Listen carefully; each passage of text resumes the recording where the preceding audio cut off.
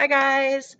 I have found a new book that we are going to read. Well, it's not new to me. I read this over the summer with my kids at the day camp that I work with. They really enjoyed it, so I'm hoping you guys will as well. It's called A Song for a Whale by Lynn Kelly. The book is about a girl who is deaf, which means she can't hear, and she learns about a whale called Blue 52.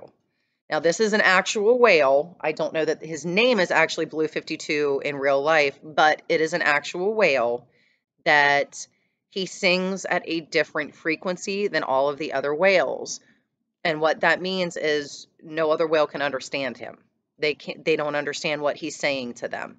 So he essentially is the loneliest whale in the world because nobody talks to him and he can't talk to anybody else. It's actually a really sad story. But this book is about her trying to help the whale. So I thought it was a pretty cool story. So without further ado, chapter 1, A Song for a Whale. Until last summer, I thought the only thing I had in common with that whale on the beach was a name. I sat with Grandpa after collecting shells and driftwood scattered along the shore and wildflowers from the dunes. The shells and the driftwood were for Grandma. The flowers were for the whale. Grandpa had asked how school was going, and I told him it was the same, which wasn't good. I had been at that school for 2 years, and I still felt like the new kid. Grandpa patted the sand next to him. Did you know she was probably deaf too? He signed. I didn't have to ask who he meant. The whale had been buried there for 11 years, and my parents had told me enough times about what happened that day. I shook my head. I hadn't known that. I didn't know why Grandpa was changing the subject. Maybe he didn't know what to tell me anymore about school. The whale had beached herself the same day I was born. When she was spotted in the shallow waters of the Gulf, some people stood on the shore and watched her approach. My grandma ran into the cold February water and tried to push her away from land, as if she would make a 40-ton animal change her mind about where she wanted to go. That was really dangerous. Even though the whale was weak by then, one good whack with a tail or flipper could have knocked Grandma out. I don't know what I would have done. Jumped in like she did or just stood there. She wasn't born deaf like we were, Grandpa continued. The scientist who studied her said it had just happened. Maybe she had been swimming near an explosion from an oil rig or a bomb test. When Grandpa told a story, I saw it as clearly as if it were happening right in front of me. His signing hand showed me the whale in the ocean, in an ocean that suddenly went quiet, swimming over there, over there, over there, trying to find the sounds again. But that was why she had been in our Gulf of Mexico beach instead of in the deep ocean waters where she belonged. Sea whales didn't swim so close to shore, only her on that day. A whale can't find its way through the world without sound, Grandpa added. The ocean is dark and it covers most of the earth, and the whales live in all of it. The sounds guide them through that, and they talk to one another across oceans. With the familiar sounds of the ocean gone, the whale was lost in her new silent world. A rescue group came to the beach and tried to save the whale, and they called her Iris. Grandma asked my parents to give the name to me too, since I had entered the world as the whale was leaving it. After the marine biologists learned all they could from her, she was buried right there on the beach, along with all the unanswered questions about what had brought her to that shore. We lived on that coast until the summer after the second grade, when my family moved to Houston for my dad's new job. Since then, we went back just once or twice a summer. The good thing about our new home was that it was closer to my grandparents. I liked being able to spend more time with them, especially since they were both deaf like me. But we all missed the beach, and I missed being around kids like me. My old school had just a few deaf kids, but that was enough.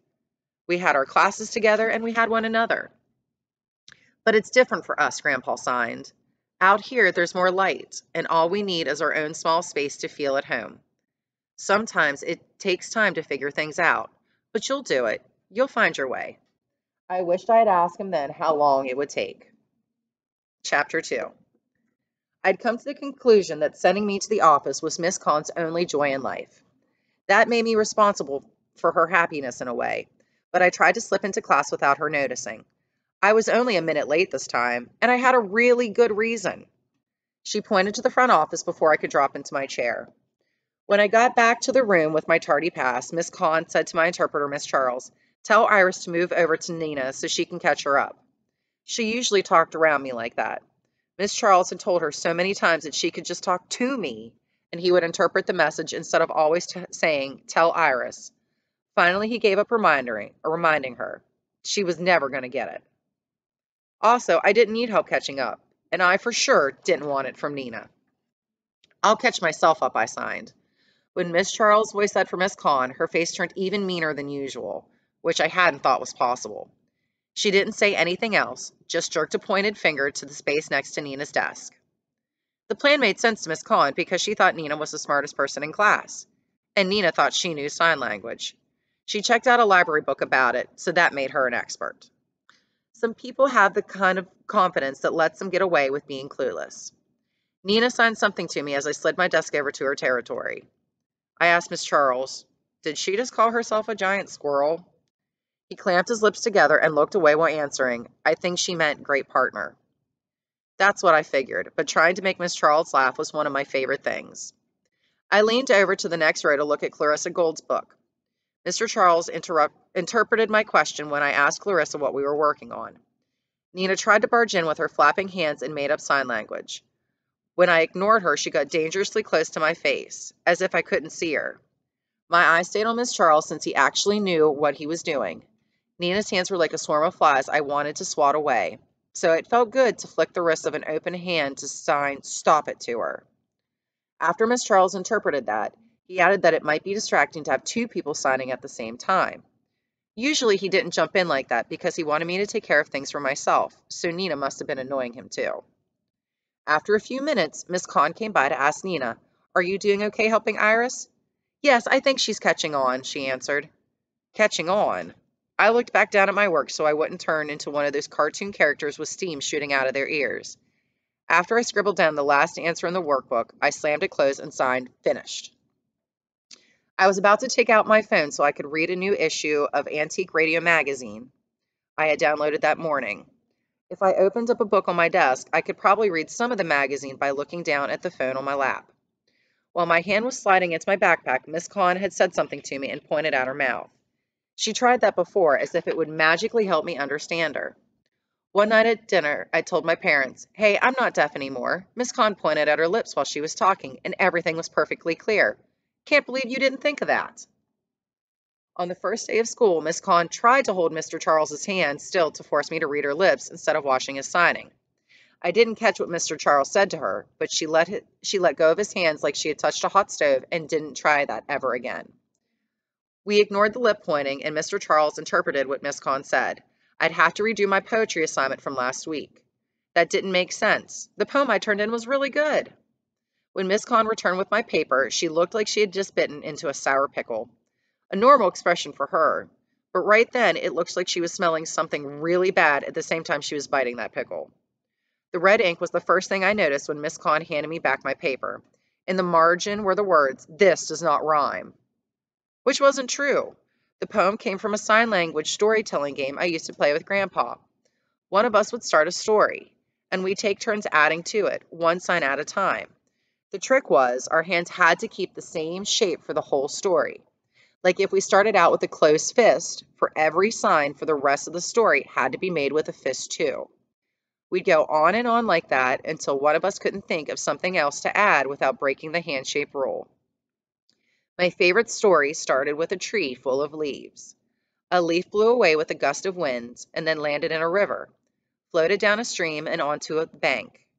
It ended with a bird swooping in to grab the leaf to add it to her nest in another tree. We told that story with our hand open like the number 5 the whole way through. It didn't look the same on paper. Paper is flat, so I couldn't use all the space above and below and around it that I needed to tell the story right. The words in English don't have the same shapes as they do in sign language. But here's how it looked when I wrote it down. Leaves waving, blowing, twirling, floating current, land on a riverbank, mother bird grabs a leaf and builds a new nest. Sure, it didn't rhyme the way English words do, but I thought maybe it would be okay to turn it in if I explained all of that. At the top of the paper, I had written a note about the poem. I had wondered if Miss Conn had even read that part. A red line crossed through my poem, ruining it. I took out my own red pen and glared at Miss Conn. Below her, This does not rhyme message. I wrote, it does to me. Ever since Grandpa died, I wondered if he could still see me, if he was with me in some way. Right then, I hoped more than anything he was nowhere near me. I didn't want him to see what Miss Conn had done to our story, to us. Everyone turned and looked at me as I crumpled the paper into a ball. Nina held a finger to her lips as always, like it was her job to remind me that things made noise and that I wasn't supposed to do any of them. But I did not throw the paper at her face. I flung it across the room where it landed in the trash can, followed by the tree and the leaves and the river and the bird with her new nest, all slashed to pieces by a red line. All right, so that's where we're going to stop for the day. We will come back in a couple days and I'll read 2 more chapters. All right, guys, bye.